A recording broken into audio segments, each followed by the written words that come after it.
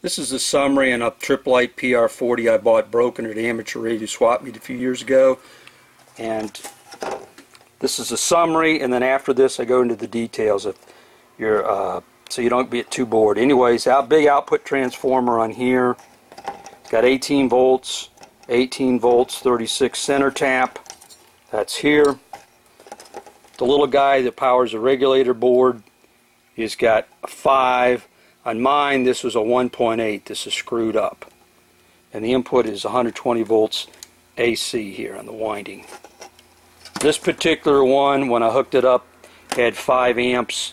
It only 112 volts input, and that's why it was goofed up. 0 to 40 amps. Got the variac directly driving the transformer. Here I'm up to about 12 volts.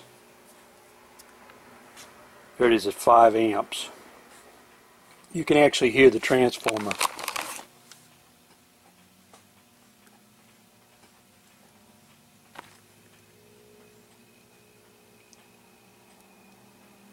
So that's totally goofed up.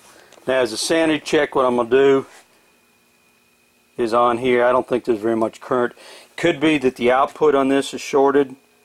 So what I may do is try to undo one of these or clip the wires here just to see if it's not shorting through here. Or what I can do is put the current clamp on here and see if I've actually got something flowing through here. Okay, I've got the current probe on the center tap here to the bridge, one of them, and I'm going to go through here and fire this up. And lo and behold, we got about 8 amps here. So it can also be right now that it's just shorted out on the output. Transistors are shorted out because I got 7 amps at least AC flowing on this center tap. In fact, I can feel this, it's vibrating. Okay, I've got it on the other output wire of the center tap. Kick it on. It's got about 6 amps flowing to it too. Each one of those, one side goes to this side set of transistors, one goes to this one. On the back there's, you can't see, but there's 2 output transistors here and another pair over here. So I've got a lot of current flowing. These are 2N3771s. You got 1, 2 in that bank, and there's another set in there. These boards look similar. And then the output here in the center tap, one goes to this board and one goes to the one over here. Gone through and clipped the center tap to the board over on this side. I'm going to turn this on, bring up about 12 volts. That's 12 volts input to this transformer. And there it is, about 8 amps still flowing on this other side. Of course, there's none flowing over here. If I put my hand on this, I can actually feel the vibration. Okay, I've now got the clamp on the input here, just for kicks. Turn this up to about 12 amps, 12 volts. There it is, only about 4 amps.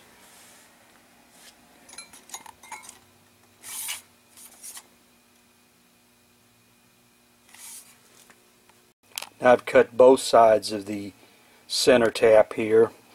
Cut it here because I can go ahead and put some wire nuts here if I ever want to resurrect this instead of throwing this away. I'm going to measure the input current here. There it is, 4 amps again.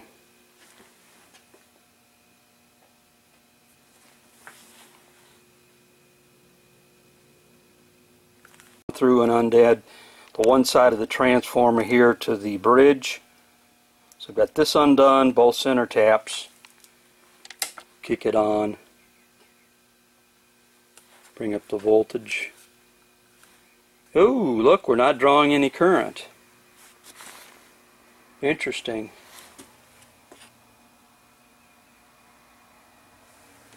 Let's bring it up higher. We actually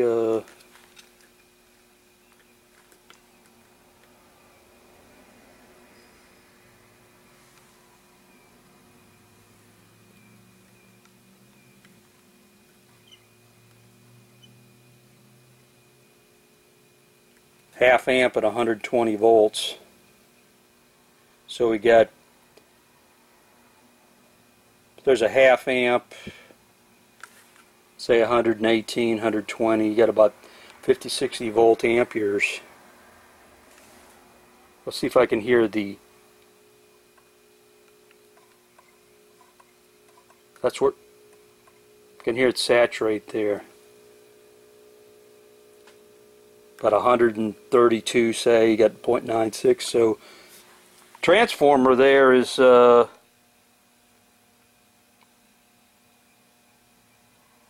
maybe okay. So the something after that bridge is off. Now what I probably should do is plug that back in and then undo the other set of other bridge on there. But right now it seems like that's okay. But we're not going to get any current flowing with nothing connected up. Okay, we've got a voltmeter connected up from one edge of the transformer to the center tap, which is in black. This is the full voltage, blue to blue. Blue to one side here. We'll call this blue left, blue right. That's half the voltage of the output of the transformer.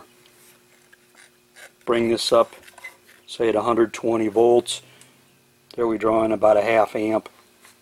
So that's roughly, say 60, say 70 volt amperes. That's not the, that's the apparent power, not real power. There it is, 18 volts. So if you multiply by 2, you'd have 36 volts RMS coming out of this transformer. Now we're not drawing the 3 amps, so at least the main part of this transformer is working. Now what I should do is go through here and check, put some click leads and check what the output is on this side. Now we're going to look at the smaller winding here that is generally adds to the DC voltage when it's rectified to run the control board. I'm going to check this. Of course this puts out AC. I'm going to put this across the two blues, which are across both windings, on, not look at the center tap. I've got this unplugged by the board, the regulator board, just to make sure there's no weirdness in loading. Kick this on. Normally you don't kick it on real quick, you bring it up slowly if there's a short, otherwise you have some exciting things, wires pop. There's the roughly 0.59, 0.55 amps. And look, this over here is pretty strange, the readings. 1.7 volts, it doesn't make any sense. If I go here to the center tap of black, to one of them, that's about 4.5, say 5 volts for talking here. 5 volts on here. I'm going to leave this on black. I'm going to go ahead and put this on this tap. Now if I short this out, it could be exciting. 3.1. There's only 1.8. So what happens, the outer winding on here, that's what this is. It's screwed up. So to fix this, what I can do is put another little transformer in here, powered off the 110, and power this to drive the circuit if I figure out what it is. And just guessing about this, if I put this on here, I got 5 volts center tap to ground. It's probably 10 volts across both windings in the correct transformer for this little itty bitty winding. Of course this other one here is we measured as 36 volts RMS across both of them on the bigger windings. This is the black. These go to the power section that creates the power, regulated power. This is section here is actually the regulator itself, and like they do on the power pyramid design, they take the DC rail of this and add a little bit of voltage, DC, probably 5, 6, 8 volts to give some headroom for the regulator.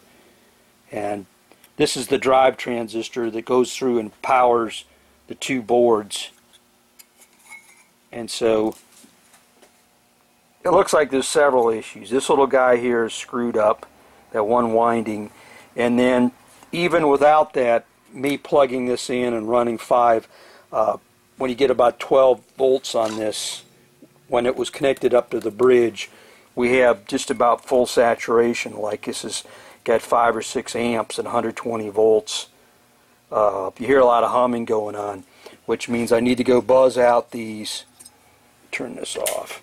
I need to go ahead and buzz out to see if the bridges are shorted out. There's a full wave bridges on there. You can buzz that out with a diode checker. I don't know if it's got one on here. Go through each section, or it might be there's a blown transistor on here. And that's it. So this is the 40 bucks broken, but I think I paid around 20. It was at the end of the swap meets. It was a heavy item. Guy didn't want to carry it home. Screwed up. Got this at the Jackson amateur radio swap meet, I think 2 years ago. It's heavy as hell. So right now I don't have a schematic. If anybody's got a schematic, you can post one on, help. But I just wanted to put this on the internet just to show there's not that much information on these Tripp Lites. It's like they keep it. Somebody said in another forum it's the Holy Grail. Again, this is the high output section. So the high current section would be a better thing. Goes through the bridges, rectified. These are the regulator, linear control. You got 4 transistors, some filter caps, and then of course this is the regulator board, because you got to have some headroom to drive the bases of the transistors. And of course that is the transistor that drives it through here, and I guess that's the regulator on there. LM614CM. I can't see what the other one is on there. My other one's got a 723.